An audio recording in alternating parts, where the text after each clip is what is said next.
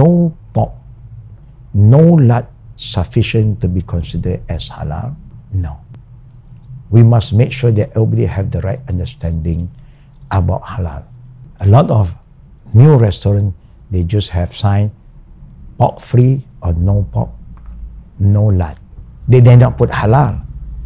They thought that halal is only when there is no pork and no lard. But even the chicken, even the dark meat, beef, mutton, if not slaughtered in the Islamic way, then that is not halal for the Muslim. So please be careful, and you have the right to ask. And if they can prove to you they got the supply, the chicken supply from a Muslim slaughter area, alhamdulillah. So have the right understanding, so we don't get confused and we don't confuse others. Because today, my experience in this area, when the new food outlet, but we saw Muslim eating, so we thought that's halal. We saw some staff who wear hijab, we thought that is halal.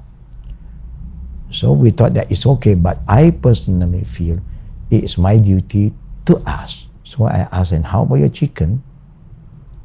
They also get confused, some of them. Is there haram chicken? The Muslim is eating KFC every day.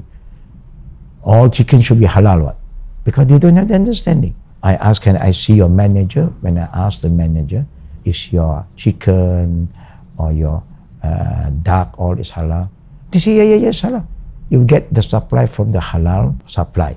They prove to us a certificate. Alhamdulillah. If not, then you should be careful.